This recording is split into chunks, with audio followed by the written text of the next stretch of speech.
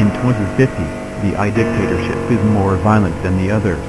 But dictator Iga called Face made a plan to make chaos in any world known as Plötzlichsterblichkeit, sudden mortality, which is where they neutralize or control robot citizens to want that plan to go well.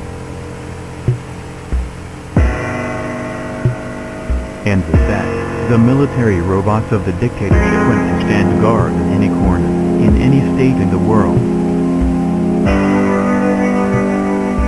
Speaking of world, they chose a world that had a city they invaded, Robotropolis.